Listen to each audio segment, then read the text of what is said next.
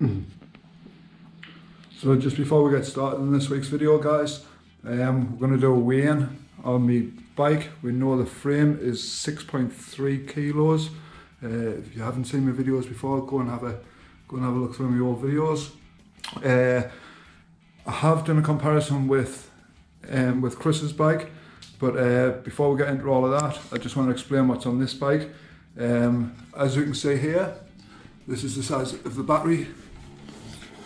If you're unsure what kind of battery I've used, then you need to go and look at my old videos, but just give you an idea of frame height and length. This part here is the controller. Wiring's hidden in there. And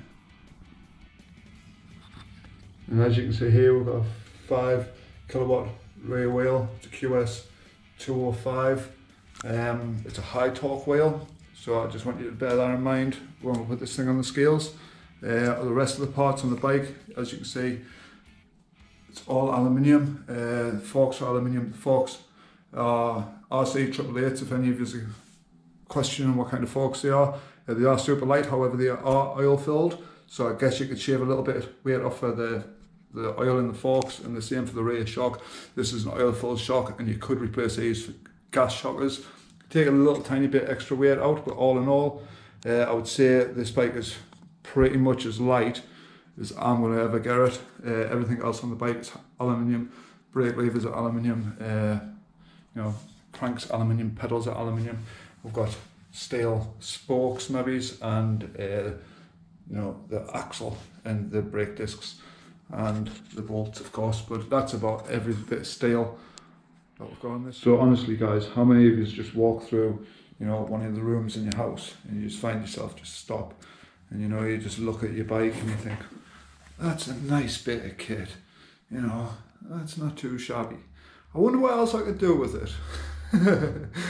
Never ever stops, does it? This week I have used it to go to work and back. You can see we've got a little bit of dirt here on the shock. I mean, halfway to work and it started absolutely lashing down with rain. Now you can see the battery's built inside the bike here, and we've got the controller in here. The reason, if you've seen the red bike build, I put the controller on the outside is because you can see it's got vents in where airflow is meant to go through, because that could get warm. And on the last bike I had it underneath. This time I've put the same controller back on the bike, so it's the same electronics as what the last bike had. I had to rejig the battery. Don't think I've actually showed you the inside of this bike, but I had to rejig the battery to make it fit inside of this frame, and I've put the controller on the inside. I've got everything insulated and everything up there. And if it gets hot, what my idea is, the side panel that goes on here, is maybe just put a scoop on here, so the airflow can scoop over, and maybe just put some vents on the back of the bike here somewhere for the air to escape. I've been asked a few times just recently about, oh, do you want to come out on the quad bikes, or do you want to come out with the motorbikes? And to be honest, guys, what I'd really like to do, personally, is to put this bike on the wall, hang it up like a picture, and never ever get it dirty. So I'm building this and I'm polishing it, and it's my absolute pride and joy. The reason I'm telling you this for is because I feel like the way I've explained it to some of the lads at work this week is that this is a demonstration, or something like that. It is an illustration of what I can do, who I am as a person. That is 20 years of welding and fabrication experience. It's been a little bit nutty and following your heart. That's basically the bike that you get, or the bike that I got, following my heart and my dreams, and taking everything out of proportion in my head.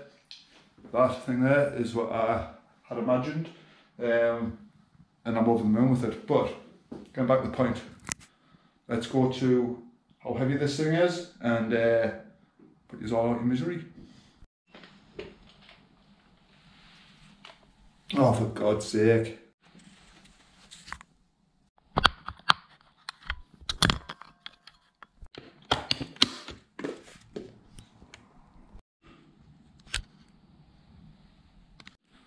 I've just realised how difficult this is going to be to do on my own. I'm going to get the bike on there, tip it up, and show you guys what the number is on the scales. This can go wrong quite easily.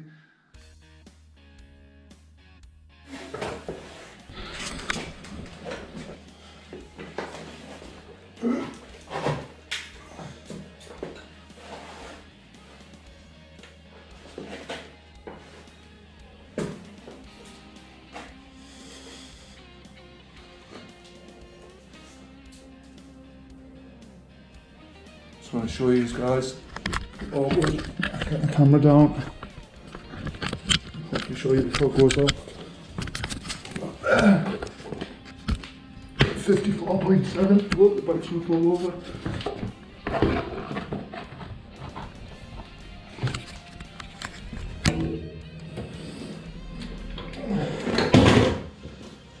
So what do you guys think? Please leave your comments below.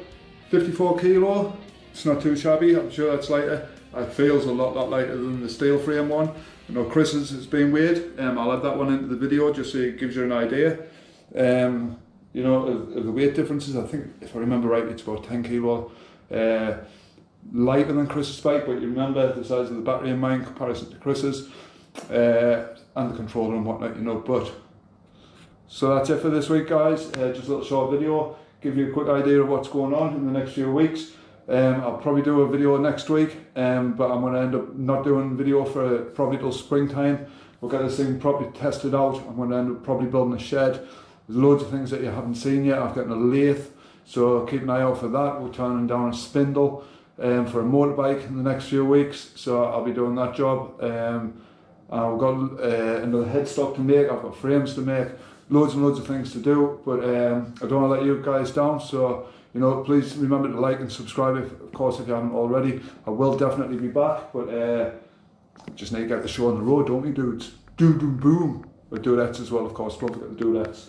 But I hope you've enjoyed the video. Keep an eye out for what's coming in the spring for this thing, and I want to say a massive thank you just before I go to everybody who has subscribed. Over 750 subscribers, guys, can you believe?